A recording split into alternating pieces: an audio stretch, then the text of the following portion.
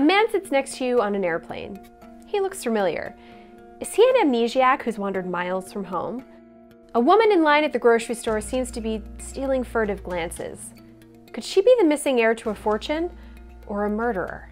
Some people would call these paranoid delusional thoughts, but this behavior probably seems pretty normal if you grew up watching Unsolved Mysteries. The primetime show used spooky lighting and sometimes questionable acting in an effort to crack vexing cases, both legal and metaphysical. Join us. Perhaps you can help solve a mystery, or at least dive into the mysteries behind Unsolved Mysteries. It's all next on this installment of Throwback.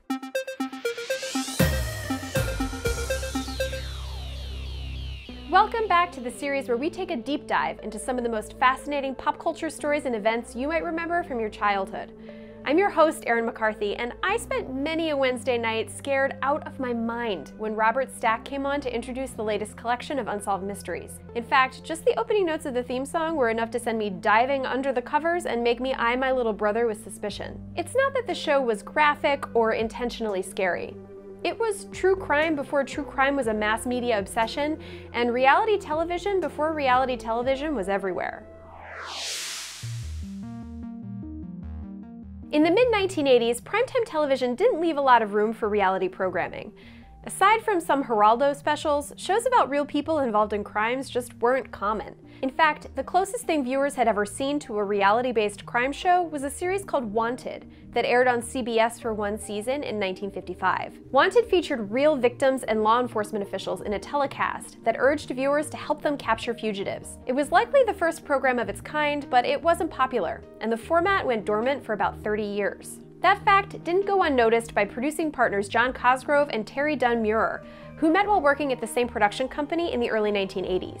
In 1985, they created a series of specials for NBC titled Missing. Have you seen this person?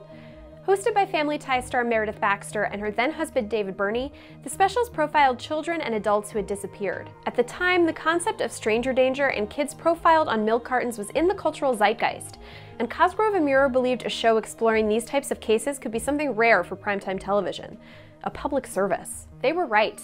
The Missing specials resulted in 25 people being found and reunited with their families. They were also a ratings success for NBC. Cosgrove and Muir knew they had something, but there were a few missing pieces. For one thing, it was hard to continue doing specials based strictly on missing persons. While there was no shortage of cases, a solid hour of them might prove emotionally taxing for viewers. For another, even though the shows acted as a way to inform the public, they still had to be entertaining and hold the viewer's attention. So Cosgrove and Muir took a cue from a special they had produced for HBO back in 1983 called 5 American Guns. In this special, they had used reenactments to portray the far-reaching consequences of owning a handgun. If they could combine mysteries of all types with dramatic reenactments, they might have a shot at shaking up the primetime landscape. Now, all they needed was a host. Obviously, they chose Robert Stack, but not at first, or second, but we'll get to that. When Unsolved Mysteries premiered as a special on January 20th, 1987, actor Raymond Burr was hosting. Burr is probably best known for playing Perry Mason, the dogged criminal defense lawyer who never lost a case. Or he lost like 3, but that was over 9 seasons. The guy was good. Burr had an authoritative presence that lent itself well to stories of disappearances, unsolved murders, and lost loves. But Burr didn't return for the following specials. Those were hosted by actor Karl Malden, who won an Academy Award for his role in 1951's A Streetcar Named Desire opposite Marlon Brando. Malden did 2 of the specials before he also bowed out. When Unsolved Mysteries returned for a 4th primetime special, there was a new host. His name was Robert Stack, and viewers knew him best as legendary lawman Eliot Ness in the popular 1960s drama The Untouchables, which had just been turned into a major feature film starring Kevin Costner and Robert De Niro. Stack gave the show an air of legitimacy, which was key, as some critics dismissed its examination of cold cases as tabloid television. His presence was the last and maybe the most important thing Unsolved Mysteries needed in order to take off. NBC was very happy with the specials and ordered a weekly series to debut in the fall of 1988. But there were still some growing pains to work through. By the producer's own admission, the earliest reenactments on the show were a little rough. Cosgrove and Muir used the actual people involved in a case whenever possible. While that gave the segments an authentic feel, it also meant that regular people were called upon to act. The results were mixed, to say the least. To solve this problem, Stack would narrate over the scenes, drowning out some of the less effective performances. The reenactments would prove to be a trademark of the show once producers could afford real actors. But the real secret to the success of Unsolved Mysteries was hidden in how it presented its cases. No, we're not talking about the music by composer Gary Malkin, which was amazing and which we can't play for you because we don't have permission. In almost every episode, Cosgrove and Muir highlighted one eerie, unexplained death and one story of lost love. For the other two segments, they'd rotate stories through categories like missing persons, fugitives, missing heirs, amnesia, or fraud. There might also be an update on a previously aired case. By changing up the stories, the show had something for everyone. But when it came to the paranormal segments, they had at least one vocal critic: Robert Stack. The host was outspoken about his reluctance to cover paranormal stories, which Cosgrove and Muir labeled their ooga booga material, and which sometimes featured very affordable special effects, like shining lights in an actor's face or using a projector to depict a ghost. The show went to great lengths to present stories they felt had credibility. They rejected 80% of paranormal ideas, but that wasn't enough for Stack, who would sometimes challenge the more fantastic elements of the show. It didn't take long for Unsolved Mysteries to go from a modest success to a huge hit. By 1990, it was ranked 11th in the ratings out of 131 shows. Up to 30% of all viewers watching television during its time slot were tuned into Unsolved Mysteries. And at a cost of $375,000 to $700,000 an episode, it was about half as expensive as most hour-long dramas. After all, it didn't cost much to hire unknown actors. Unknown at the time, anyway.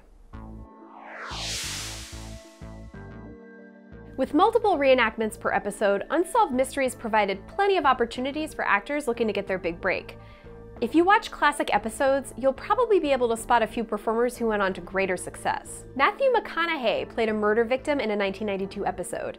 He later told IMDb that he was, quote, "the guy that got shot while mowing my mother's grass." McConaughey went on to say that a viewer tip led to the arrest of the murderer 11 days later. The next year, McConaughey appeared in Dazed and Confused as David Wooderson, launching his career as a guy that didn't get shot mowing his mother's grass. Curb Your Enthusiasm Cheryl Hines appeared in a 1997 segment about fugitive Maria Rosa Hernandez. Hines played a mother whose child was attacked by Hernandez. Daniel Day Kim, who played Jin Soo Kwon on the show Lost, can be seen in an episode playing the brother-in-law of a murder victim named Soo-ya Kim. Finally, future Saturday Night Live cast member Taran Killam played a World War II-era German kid in one memorable segment. Killam had an in, though. His mother's aunt was married to an actor named Robert Stack.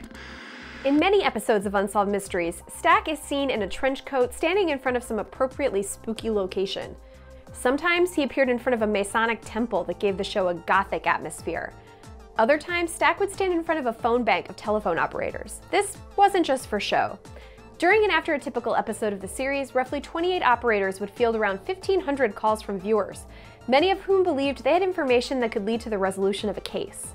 The show took legitimate tips extremely seriously. So seriously that an FBI agent was often standing by on set in Los Angeles to act on valid information. Representatives from other law enforcement agencies would be on hand if the series was profiling a case from their jurisdiction. There were a few indicators of a hot tip. Multiple callers describing details in a similar way was a good sign. Calls coming from the same region were also regarded as promising. And the show could find resolution quickly. In 1991, a maintenance worker named Becky Granis was watching Unsolved Mysteries when she saw a profile of an alleged serial killer named Gregory Richard Barker. She thought Barker looked familiar, and then she realized she knew him as Alex Graham, a telephone solicitor who worked in her building. Granis called the show, and Barker was arrested just 18 hours later. But not all calls were that helpful. Some people phoned in hoping to talk to Stack and convince him to feature their own mysteries. Producers also looked at viewer mail and used a newspaper clipping service that worked kind of like a pre-internet Google alert to find stories for the show. The service sent in articles from around the country that featured keywords like murder, missing, and UFO. Cosgrove and Muir liked stories that had multiple theories or where enough information was present where it seemed like it could be solved. Oh, and as you might expect, some people who contacted the show were not necessarily Unsolved Mysteries material. One man sent in his mother's lung because he believed she had been murdered and wanted forensic testing performed. Please do not send Robert Stack organs, as he will be unable to review them. Throughout its run, Unsolved Mysteries profiled well over 1,000 cases and had a high degree of success. Over 340 cases were solved. At one point, the producers estimated that they could solve 60% of lost love cases. They even helped capture over half of the fugitives featured. Many of these resolutions were covered in the update segment, which producers said was the most popular among viewers. Let's take a closer look at some of the more memorable cases, both solved and unsolved. A legal secretary in Toledo, Ohio, 20-year-old Cynthia Anderson told her mother she was having recurring dreams about a man who entered her house to harm her. She also received harassing phone calls, so many that her employers installed an alarm buzzer on her desk in case there was a problem. On August 4th, 1981, Cynthia disappeared from the law office. The door of the office was locked, and her car was still in the parking lot. Police had no leads, but 2 anonymous phone calls came in where a woman claimed Cynthia was being held in a basement. She's never been found. The most chilling part? The novel left on her desk after her disappearance was open to a page describing an abduction. It's easy to dismiss a UFO sighting by 1 or 2 people. But on December 9th, 1965, thousands of people in the Northeast reported strange lights in the sky. In Kecksburg, Pennsylvania, residents claimed they saw government officials surrounding an acorn-shaped spacecraft. Was it a meteor? A satellite? Or did the town of Kecksburg have a close encounter? No one knows for sure. In 1976, several letters were sent to school bus driver Mary Gillespie of Circleville, Ohio, accusing her of having an affair with the school superintendent. Both Mary and her husband Ron thought they knew who it was. Ron went out to confront the letter writer, only to be killed after his car crashed into a tree. Authorities discovered that he had fired his gun before the accident, leading to more questions. The letters didn't stop after Ron's death. In fact, they continued for years, eventually escalating off the page and onto harassing signs posted along Mary's bus route. She ripped one of the signs down one day and discovered a booby trap behind it that would have fired a gun had she pulled the sign down in just the right way. The gun belonged to her brother-in-law, Paul Frashore, who was charged with attempted murder. He was also believed to be the one writing the threatening letters, but denied both setting the trap and being the poison penman. Frashore was paroled in 1994 and maintains that he didn't write the letters. When Unsolved Mysteries was preparing to profile the case in 1993, the production got a postcard warning them to stay away. It was signed, "The Circleville Writer." Craig Williamson told his wife Christine he was going on a trip to Colorado Springs, Colorado, to sell tilapia they had raised on their farm in Wisconsin. That was August 28, 1993. On August 30th, she spoke to him on the phone. Then, he vanished. Christine thought a concussion he had suffered a few weeks prior may have given him amnesia. It wasn't until he was profiled on the show that a viewer recognized him. Actually, the viewer recognized himself.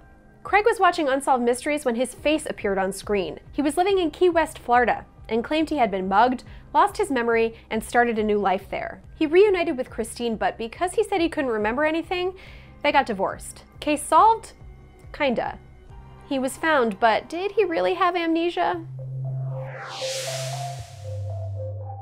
Unsolved Mysteries kept the spooky music humming for 9 seasons before being canceled by NBC in 1997. But Stack didn't hang up his trench coat for long. The show was picked up by CBS, where it aired for 2 more seasons.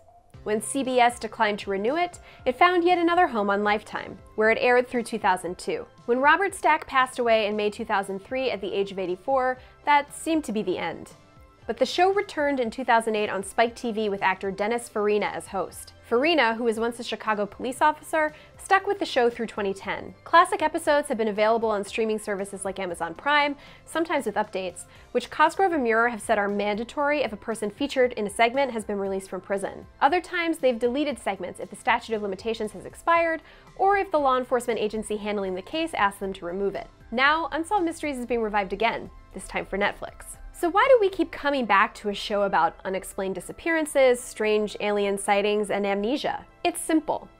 Unsolved Mysteries was interactive television. We watched because we never knew if we'd see a suspect or missing person just around the corner. People enjoyed the ambiguity, and they knew that even if the show didn't offer a resolution for one case, they'd be able to wrap up another. It was scary without being graphic. It was emotional without being exploitative.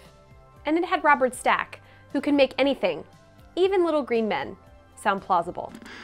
That's it for this installment of Throwback. If you have an unsolved mystery from your childhood, leave it in the comments and we'll try our best to crack the case. I'm Erin McCarthy. Thanks for watching.